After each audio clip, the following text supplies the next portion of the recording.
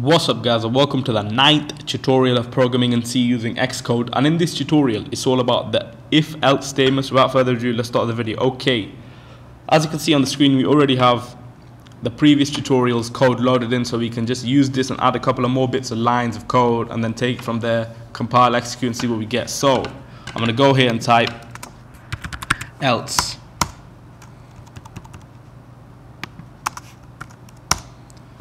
Copy this now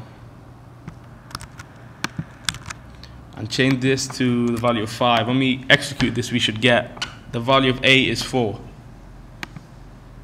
Build succeeded. There you go. The value of a is 4. If we change this to 5, we should now get the value of a equals 5. There you go.